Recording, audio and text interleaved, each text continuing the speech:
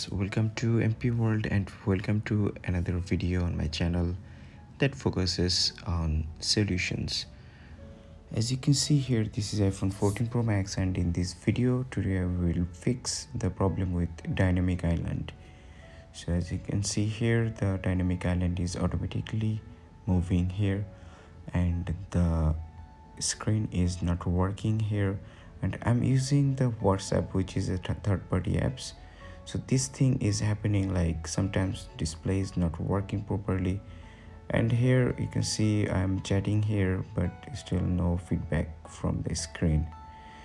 And one more thing here, the dynamic island is automatically giving the feedback here, and it's like I'm trying to go inside the control center, it's not working. So you can see the dynamic island is moving only, so this is really bad. Even the assistive touch is not working.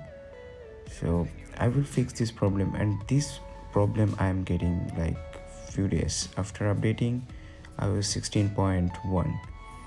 So and now just like I'm trying to unlock my phone, but phone is giving the haptic feedback on my hand. So now I will restart my phone from here. So for restarting, like force restarting, you have to press the up volume button and the down volume button, and you can also do a restart, like press and hold the lock button and the volume button, and this phone will automatically take the restart. But this thing happens for few reasons. So first, you just need to make sure your iOS version is up to date, and the second thing, like your analytics and users, you need to share these two things from the settings to Apple developers. And after force restarting, if your dynamic island still doesn't work, please let me know in my comment section, and I will obviously try to help you as much I can, and I will try to find a new solution for this problem.